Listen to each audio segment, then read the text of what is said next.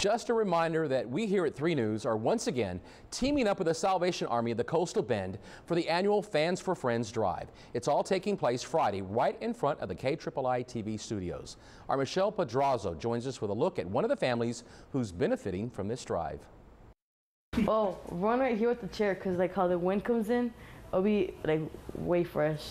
And then probably one over here by the table. The Matas have been enduring some of the hottest temperatures with no air conditioning these past few months. This is hot weather. It's been real hot lately. We usually do have to open the windows. The family of 9 is trying to watch their budget, saving anywhere they can. The bill comes out real high sometimes, so we really just use the windows. But it hasn't been easy. Well, we're taking it day by day. It is hot, but sometimes when the nice breeze comes in, We drink a lot of fresh water. we usually just go outside for a while. I mean, when the sun just goes down or something, because it's been real humid. The humidity has been terrible this summer. Most days, they find comfort outside. It's really hot. We'll bug our dad. We can go to the beach because we can't stand the hot weather. Go to the store, walk around. But with the help of your donations, these 7 siblings will be able to live comfortably. There's one here in the living room, or maybe one of the kids' rooms. I want them to keep fresh, you know.